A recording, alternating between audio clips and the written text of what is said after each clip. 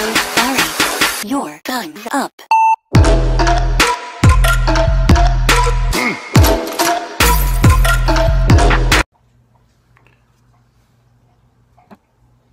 Today I'm going to show you how to make a very simple cherry vape.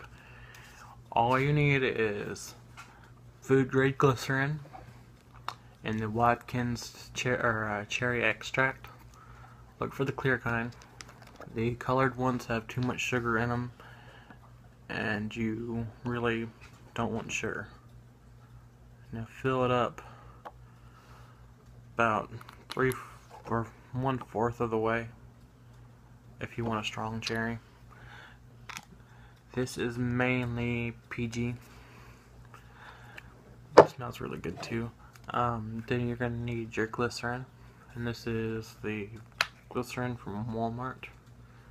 It's 99.5% glycerin. Don't know what the other 0.5% is, and you just pour it in. That's about all you have to do. The taste on this is, I don't know. It's good. It's one of those I do when I have no other juices and I need juice. Then you just stick your little drip top back on, which can be a pain sometimes. And then, if you're like me, you make a mess. So clean your bottom up and shake. Another thing you could do, but I don't know, not everyone has the ability to do it, stick it in an ultrasonic cleaner. That gets it going a little bit faster. I made a few like this. This is my root beer vape. Love it.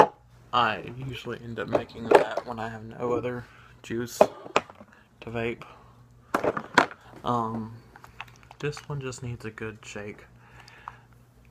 It turns into more of a PG based juice just because the flavoring carried a lot more in that, but it's still good. I haven't experienced too much leaking with it. I'm going to show you a real quick vape.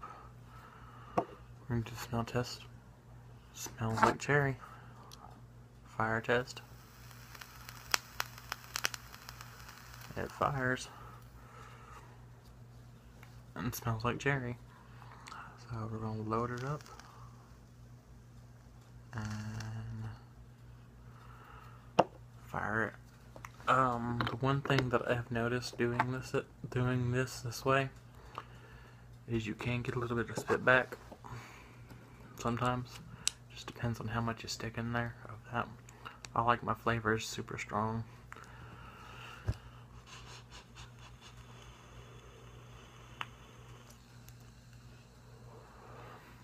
It tastes like a candied cherry.